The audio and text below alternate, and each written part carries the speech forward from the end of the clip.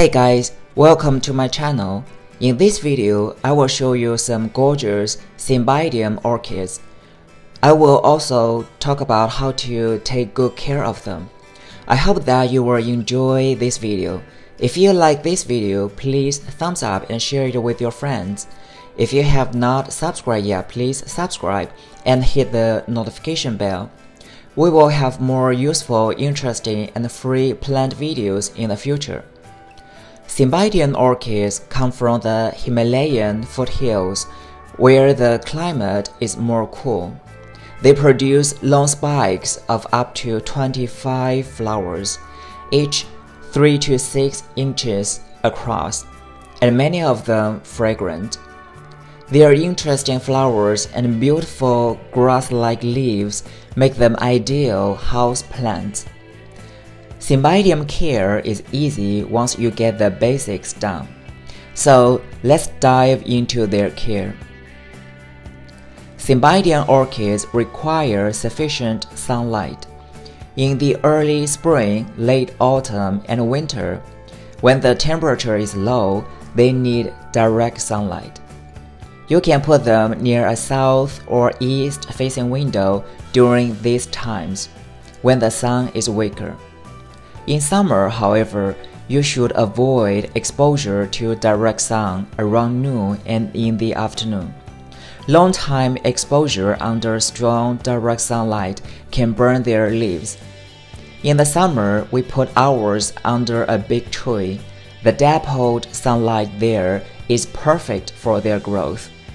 You can also put them near a south-facing window behind a thin screen.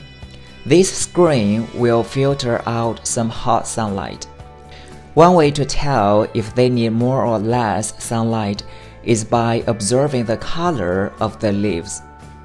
Too much direct sunlight can burn their leaves, and the color will turn yellow. If the leaves are dark green, that indicates that they need more light. Apple green leaves tell you that your light is perfect for Cymbidium orchids. Judging by the color of the leaves, you can choose the perfect spot for your Cymbidium. Cymbidium orchids love a temperature range between 15 to 25 Celsius. In winter, the temperature should not fall below 10 Celsius. You can put these orchids outside once the danger of frost has passed, and should bring them inside the house in late autumn when the temperature reaches 12 Celsius. A pronounced temperature difference during the day and night in fall will stimulate the flowering of this orchid. They need low temperature to initiate bud spikes. Some Cymbidium species need a 10 to 15 Celsius temperature difference in order to bloom. If you live in warm area without frost, you can leave your Cymbidiums outside in the winter. When it comes to humidity, we have good humidity in the summer in Pennsylvania, United States. We just put our Cymbidiums outside. In winter, however, the weather is pretty dry. We have to keep the indoor humidity between 40 to 60%. If your area is really wet, you don't need to worry about humidity. For those in dry climates, you can spray some water on the leaves of the orchid or use a humidifier to maintain humid air. Cymbidium orchids need to be watered frequently as they grow quite fast. In the growing season, which begins in spring and ends in summer, you need to keep the medium moist. In autumn and winter, when their growth slows down, you need to water less often. Wait until the medium is dry between waterings. Their pseudobulbs can store water and nutrients, so they can tolerate some dryness. If water is not sufficient, the pseudobulbs will shrink. Once you see this happening, you need to water your Cymbidium more often. Too much water without good drainage could cause root rot. So in winter, it's better to keep it a little bit dry as the temperature is low. Cymbidium likes acidic water with a pH between 5.4 to 6. We use a pH meter to measure the pH before watering. For example, our tap water has a pH of 7.5. The filtered water is around 6.5. We can use the filtered water and add a few drops of lemon juice to bring the pH to the ideal range. Our tap water is hard water. We prefer filtered water because the filter removes chlorine and extra minerals.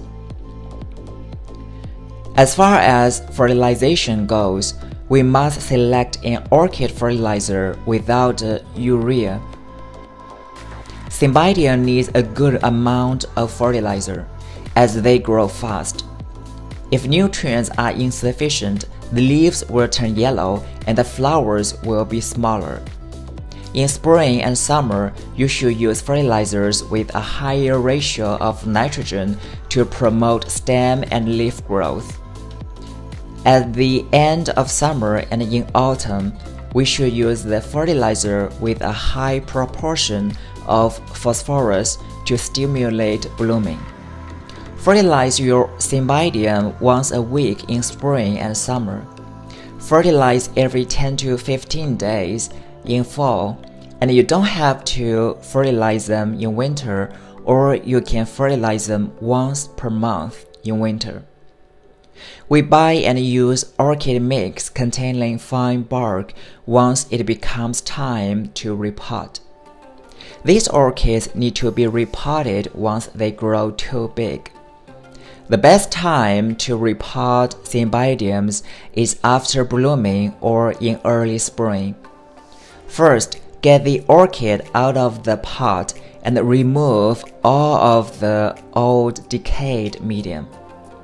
Then check the root system and cut out all the rotted roots.